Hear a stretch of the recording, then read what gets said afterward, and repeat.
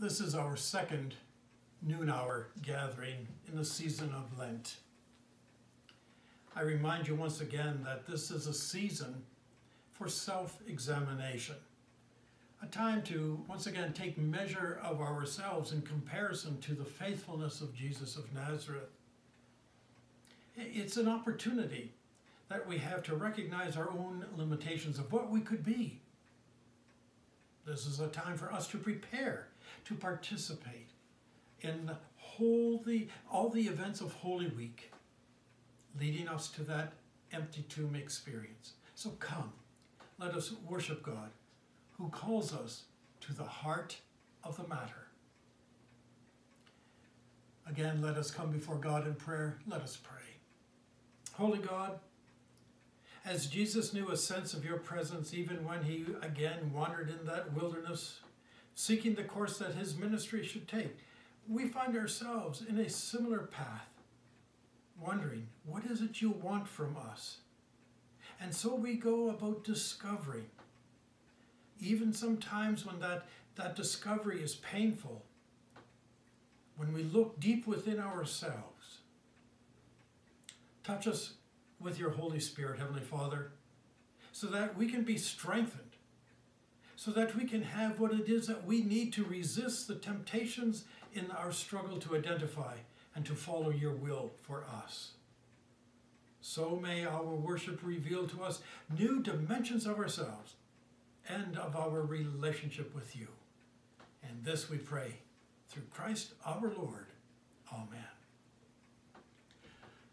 The scripture reading today is one that I think is very familiar to all of you. It's taken from the book of Genesis. It's the 9th chapter. I'm going to read verse 1 and then verses 8 through 17 from the New Revised Standard Version. And it's all about God's covenant with Noah. Hear now the word of God. God blessed Noah and his sons and said to them, "Be fruitful and multiply and fill the earth." Then God said to Noah and to his sons with him, "As for me, I am establishing my covenant with you and your descendants after you, and with every living creature that is with you, the birds, the domestic animals, and every animal on the earth with you, as many as came out of the ark. I establish my covenant with you, that never again shall all flesh be cut off by the waters of a flood, and never again shall there be a flood to destroy the earth." God said, "This is the sign of the covenant that I have made between me and you and every living creature that is with you for all generations.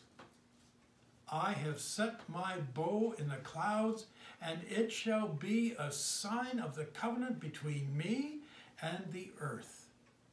When I bring clouds over the earth, and the bow is seen in the clouds, I will remember my covenant that is between me and you and every living creature of all flesh, and the water shall never again become a flood to destroy all flesh. When the bow is in the clouds, I will see it and remember the everlasting covenant between God and every living creature of all flesh that is on the earth." God said to Noah, "This is the sign of the covenant that I have established between me and all flesh that is on the earth."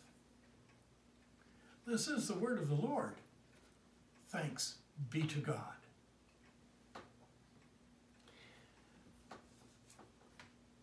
The meditation is simply entitled Thorns and Rainbows. One of the best known stories in all literature is the story of Noah and the ark. God made a promise to Noah and to all humankind. Never again would God send a flood to destroy the earth. And this would be a sign of God's promise. God placed a rainbow in the clouds. And whenever we see the rainbow, we can remember God's promise. There's something special, something hopeful about a rainbow, isn't there? Here are some things about rainbows you may not know. Rainbows appear at the end of rainstorms because they have two prerequisites for making them. Number one, water droplets suspended in the sky. And number two, the sunlight. Now listen, rainbows are actually circular. They appear to be arches, only because their bottom halves are cut off by the ground that you and I are standing on. If you wish to see them in full circular glory, you need to view them from high above the earth, maybe as in an aeroplane. The rainbow has no beginning and no end. Those are the technical truths about rainbows, but they do not explain the emotional lift that we get from these wonders of nature. They lift our spirits. Rainbows follow storms. And no matter how fierce the storm may be, if we see a rainbow afterward, it gives us hope. Look, our lives are not all sunny days and swaying palm trees and leisurely sipping iced tea. We all have times when life beats us up. Circumstances are overwhelming, or when we have lost focus and we can't find our way forward and we can't find our way back home. I call those the thorny times in life's journey. A lot of us have great difficulty being thankful for the thorns in our lives. Now maybe I'm a little out to lunch here, but I think that the thorns on a rose stem actually make the rose more precious. Those thorns draw our attention to them, and so we handle the stem more carefully, and so we enjoy the beauty of the rose more fully. I think we treasure God's providential, compassionate care more during troubling times than at any other time. Remember, it was a crown of thorns that Jesus wore so that you and I might know his love. Don't resent the thorns in your life. We all have them. What we need to do is to allow God to heal our hearts. Rainbows follow storms. But here is what is most important of all. Rainbows remind us of the covenant relationship we have with God. God made a promise to Noah and sealed it with a rainbow. God also made a promise to Abraham and to Isaac and to Jacob. In fact, God made lots of promises in the scriptures, over 3,000 promises. You see, promises are important to God, just as they are important to us. On my honor, I promise to do my duty to God and the Queen. Some of you will remember that. I promise to tell the truth, the whole truth, and nothing but the truth, so help me God. Some of you will remember that. To have and to hold from this day forward, for better, for worse, for richer, for poorer, in sickness and in health, to love and to cherish till death parts us. And some of you will remember that.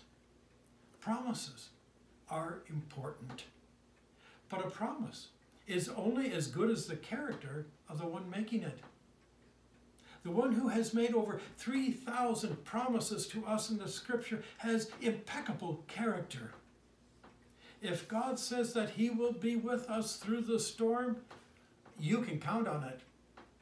If God says he accepts us as we are, you can take that to the bank. If God says he has prepared a place for us, that where he is there we may be also, you can look forward to it. If God says that nothing in all creation can separate us from his love for us in Christ, then you can relax, because that is true. Remember, the next time you see a rainbow, that not simply God promised to Noah that he would never again destroy the world with water, but all the promises God makes to us through the scriptures are sealed in that rainbow. After the storm, a rainbow. And rainbows remind us of the beauty of God's promises day by day. Amen. Let us pray. Dear God, we may never have thanked you for our thorns. We have thanked you 1,000 times for the roses, but never once for the thorns. Teach us the glory of the cross we bear. Teach us the value of our thorns. Show us that we have climbed closer to you along the path of pain.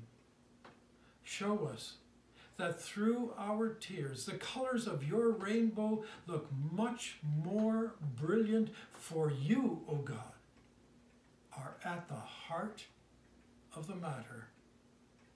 Through Christ, amen.